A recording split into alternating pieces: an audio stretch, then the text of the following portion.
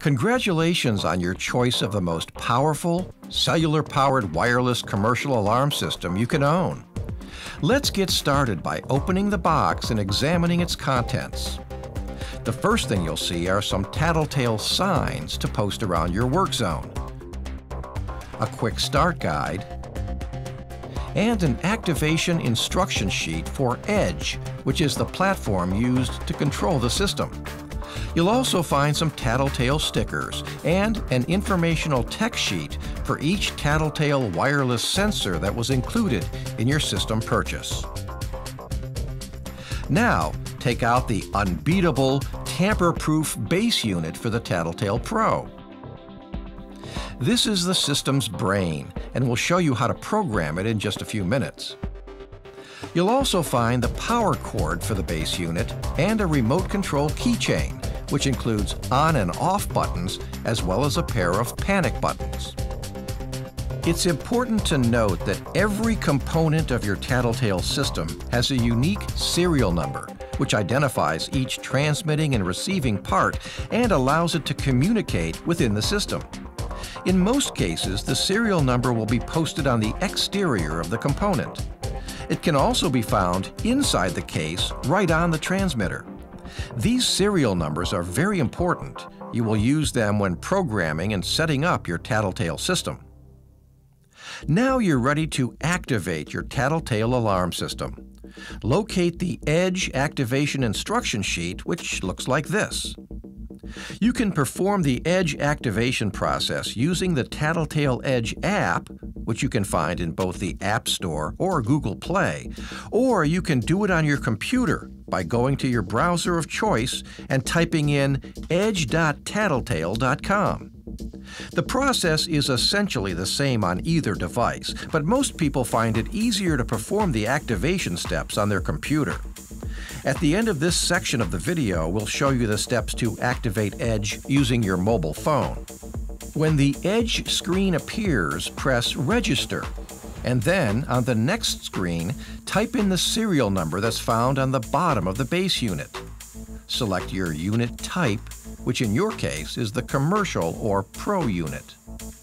Next, you'll select your monitoring package.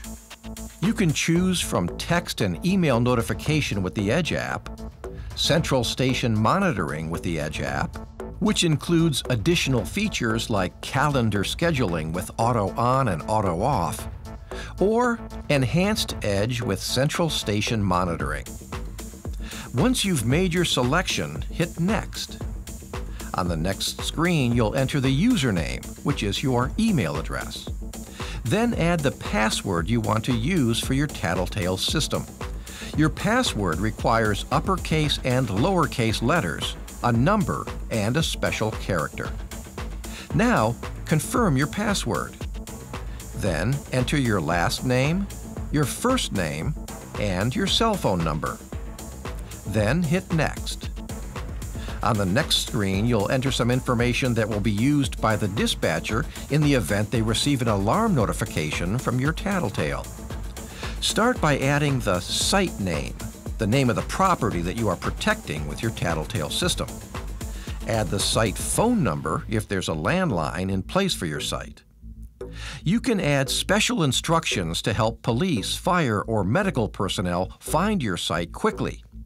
And you can add the names of your local police and fire departments.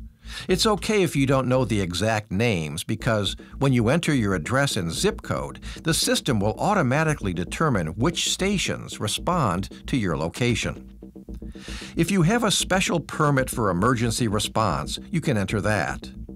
We suggest you check with your local police department to see if you need a special permit for your security system.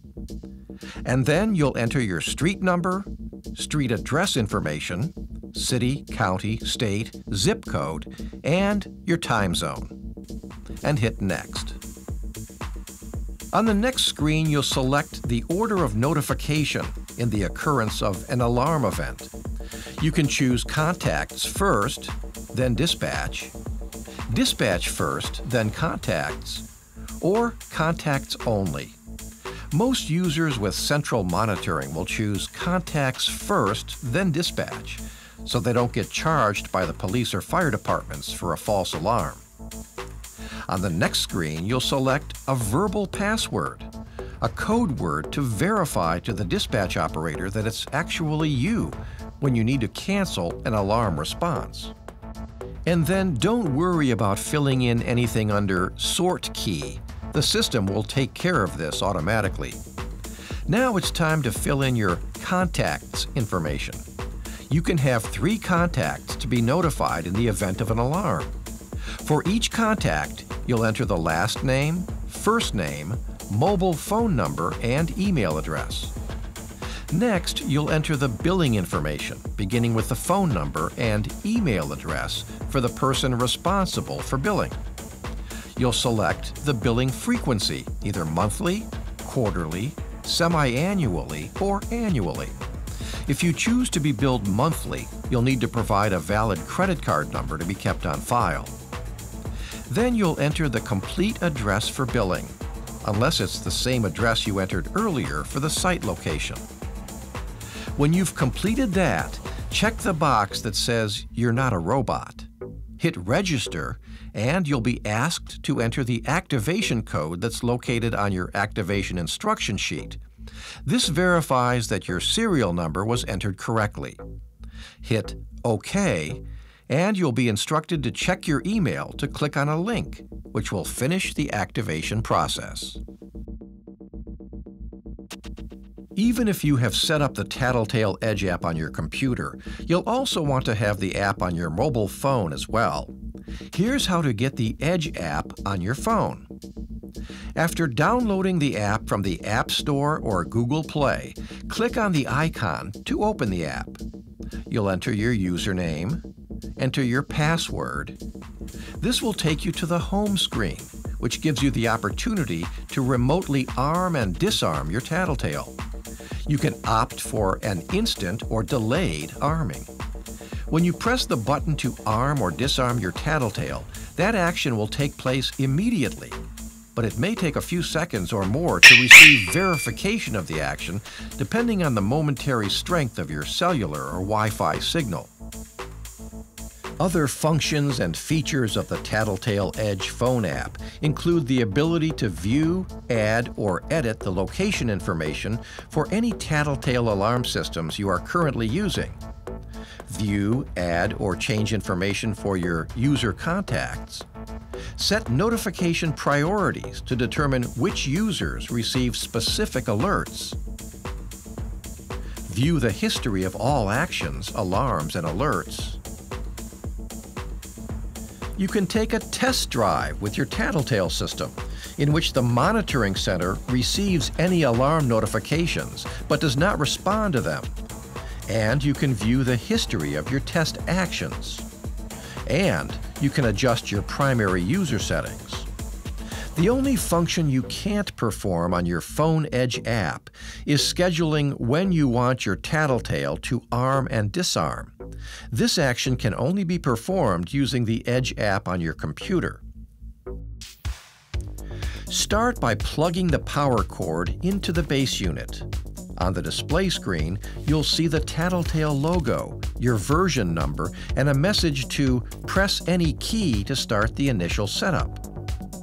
After you press a key, you'll see a message reminding you that your Tattletale is a do-it-yourself system. Press 3 to agree and continue with the setup. Then enter a 4-digit PIN. Use one you'll be able to easily remember, but not something too obvious or easy to guess. Next, you'll be asked to enter your mobile phone number, the number you'll want to use to receive alarm notification texts. Press 1 for yes, enter your phone number, and press Enter. The next thing you'll be asked for is your email address. Whether or not you choose to add it is up to you. It's simply a double redundancy feature of your Tattletale system. Now you'll program your keychain remote. Press 1 for yes, then enter the serial number on the remote. Then choose the kind of panic alarm option you want. Police with siren, police silent, medical, fire, or panic disabled. When you need to send a panic distress signal, you do so by pressing and holding the two starred buttons on your keychain remote simultaneously. Now your system is set up, armed, and ready to defend your property. On the display screen, there are icons showing you the cell signal strength, the charging status, the battery status, and an icon indicating when the base unit's built-in motion sensor has been triggered. Using the base unit, you can arm or disarm the unit by pressing 1. Note that you can also remotely arm and disarm the system using the Edge application on your computer or phone. When you arm the system using the base unit, you will enter your PIN, and then you'll have 60 seconds to leave the premises. The default time to disarm the unit when you enter the premises is 40 seconds. Both of these default times can be adjusted in your settings, but we won't get into that right here. On your base unit, you can turn the chime on or off by pressing 3. The chime is a noise the base unit makes when any sensor, motion, door, or window contacts, and so on, has been triggered. A note about the 3 LED lights on the front of your base unit. The top red light is illuminated when there is power to the unit. The middle red light is illuminated when the system has been armed. The bottom green light will flash when a signal is being transmitted to the monitoring center, and the light will briefly remain solid green to notify you that the signal has been received by the center. Once you've completed the powering up process, you can begin programming and adding sensors to your Tattletale system. On the base unit display, see where it says 5 for more. Press 5 and you'll be asked to enter your PIN. Now the first thing you can select is Instant Arming. This means there will be no 40-second delay when you enter the premises. The alarm will go off instantly. This option is not recommended unless you plan to disarm the system with the Edge app on your phone or with your keychain remote before you walk onto the job site. The next feature on the display screen is Review Log, which allows you to see all prior system activity. Of course, you can also access this information via the Edge app on your computer or phone. The next item on the main menu is a chime on-off button, followed by the option to send yourself a test message and an option to change your PIN. Under all of that is the Setup option. This is what you will use to add or change sensors, users, key fobs, contacts, and other system items. Currently, those system items include naming or renaming your system, changing the length of time before the alarm goes off upon entering, changing the length of time to exit the premises after arming the system, changing the duration of the siren sound. The default length is about 8 minutes. Changing the day and time that you receive your weekly auto-test text message from the Verizon network. Getting system reports, which again you can access through the Edge app. You can also set up repeaters in order to increase signal strength for your sensors. You can adjust the backlight on your base unit display, change the number of digits in your PIN, set a duress PIN, and drill down even deeper to program additional settings. One of the advanced settings we'll be talking about later is the Technician menu. This is something you'll use when you want to perform range testing on the placement of your sensors. When you want to add a sensor, begin by pressing 5 for more on your base unit. Enter your PIN. Scroll down to Setup, and then to Sensors, and then Add. After you've added your first sensor, you'll have the option to add, delete, change, or rename any of your sensors. Next, add the 8-digit serial number located on the sensor. Unless the sensor you are adding is a dual-function temperature sensor, click 1 for No. Tell the system where the sensor is going to be located.